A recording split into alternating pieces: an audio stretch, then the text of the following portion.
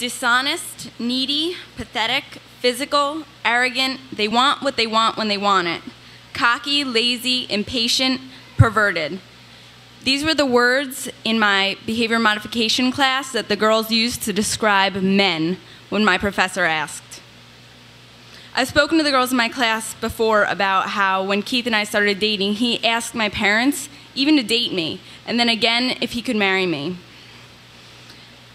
I told him about how we stayed pure until marriage and how he never forced, tried, or even asked me to compromise myself.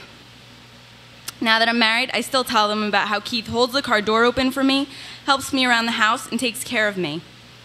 On Easter, I watched as man of God after man of God after man of God stood up here telling testimonies of the martyrs of the Bible.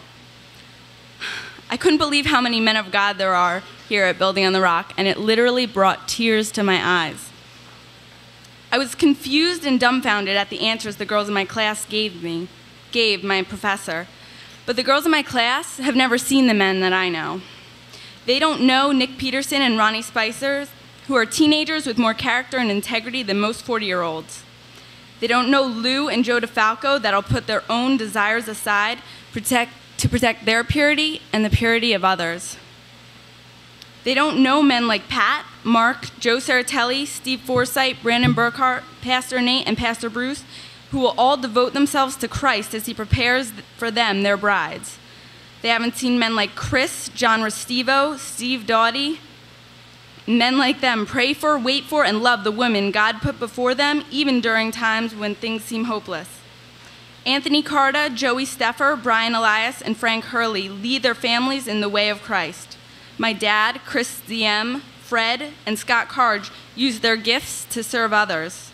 Aslan and Jerry pray for and hold the car doors for women.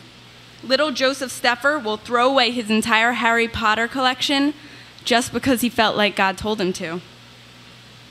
The girls in my class haven't seen Pastor Bob run 8 miles at boot camp with crushed bones in his feet for the sake of leading, teaching, and encouraging those around him. Wow. If the girls only knew the men I know, maybe their opinions would be different. In James chapter 3, it says, "For where you have envy and selfish ambition, there you find disorder and every evil practice. But the wisdom that comes from heaven is first of all pure, then peace-loving, considerate, submissive, full of mercy and the good fruit, impartial and sincere." The Bible also says that by our deeds the world will know we are his. And let me tell you, the world can see the difference. On behalf of the women in the church, I want to thank all of you, men, for living pure lives for Christ.